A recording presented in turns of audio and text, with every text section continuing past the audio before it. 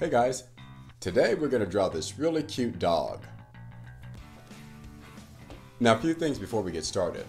I want you to try holding your pencil towards the center, and much more importantly, I want you to hold onto your pencil really loosely, and that way we can erase our guidelines. I'll see you in a bit.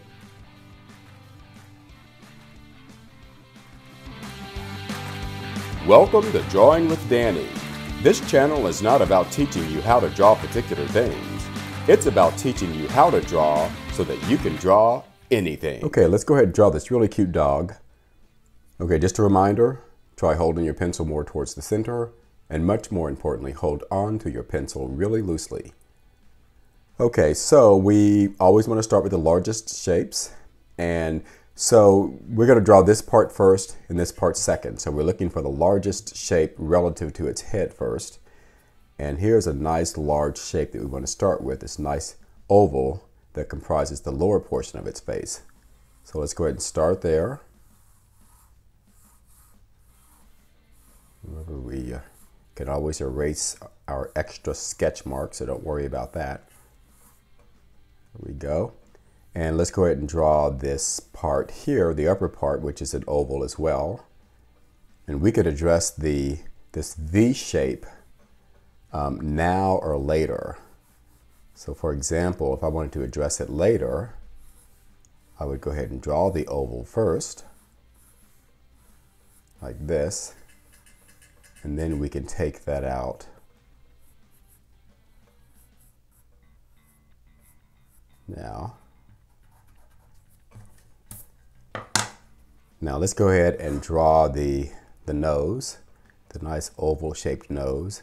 You can see I'm going to start drawing the top of the nose higher than this part.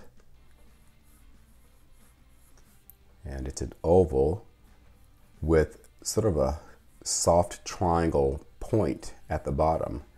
And I say soft because there's not a hard point.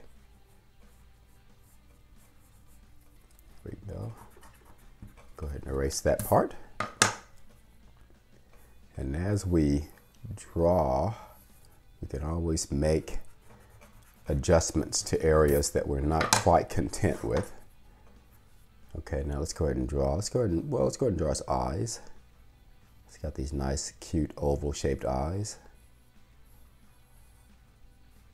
You can't see all the eye. Part of it's cropped off by the nose, and the other part's cropped off by the top portion of its snout. Let's go ahead and draw the other eye.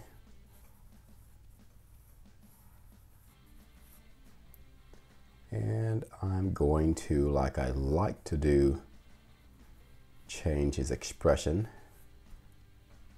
by drawing lines through the eyes and his eyeballs underneath those lines. Now let's go ahead and draw its mouth, and that just involves drawing a line extended from its nose. And now we're going to draw a shallow letter U underneath that line. And we could do fun things like put teeth or a tongue. That might be kind of fun. Okay, let's go ahead and draw its eyebrows. And I'm going to go ahead and draw its eyebrows a little bit different than I did here. A little bit higher. And then too, they're just going to be basic oval shapes instead of a triangle shape. There we go. Okay, now what we can do is let's go ahead and address the triangle shaped hairs. See, extending from this part. See that? We just use this part as a guide on which to draw those hairs. And you can draw as many or as few as you want. Although I'd probably draw more than one. But that's up to you. Now let's go ahead and do this side. See, again, I'm using the shape as a guide on which to attach those hairs.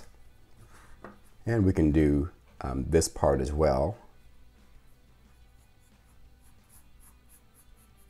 See, we're just going to use the shape as a guide. Go on this side and do the same thing. Then we can erase our lines, and I've got a bunch of extra lines to erase on mine.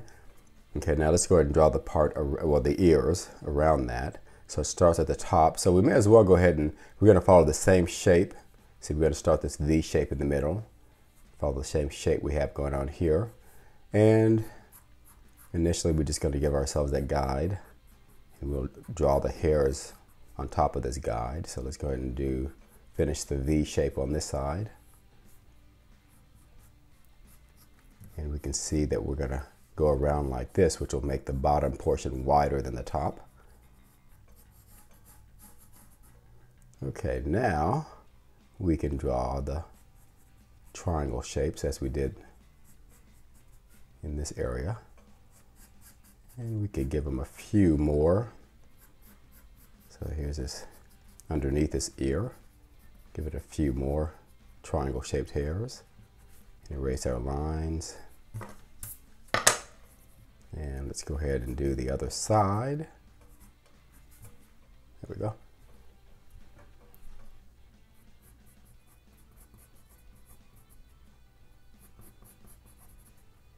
And it didn't have to be perfect with the other side.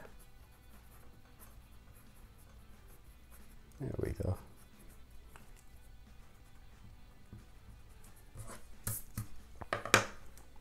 Okay, now let's go ahead and we can erase a little bit of the bottom part of this to make it consistent with that, or we don't have to.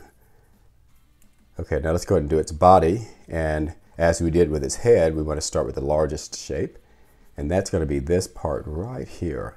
It's kind of hard to see through some of the hair, but we're going to go ahead and always make sure we start with the largest shape, and that is the oval shape. It's going to look something like this. Okay, now extended from that, we're going to go ahead and draw this one leg. And this is actually two shapes, kind of a square or a rectangle, depending on how long you draw it. There's no right or wrong. I could extend it down to draw it longer or leave it about like this. I think I'll leave it like that. So I could close off this shape if I wanted to, or I can just go ahead and swing around and go ahead and draw the foot like that. And let's go ahead and do the other one before we draw the toes. So let's start about here. See how much space there is between the legs here. And we see how wide we have that leg. We'll make this one about the same width. And go ahead and draw the foot like that. So now we can get rid of our lines here, which might make it visually easier to draw the rest of this in this area. So let's go ahead and draw we're going to draw these triangle shapes here.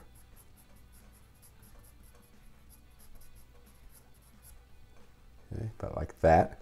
Now we can draw the triangle shapes on this side leading down to the leg on that side.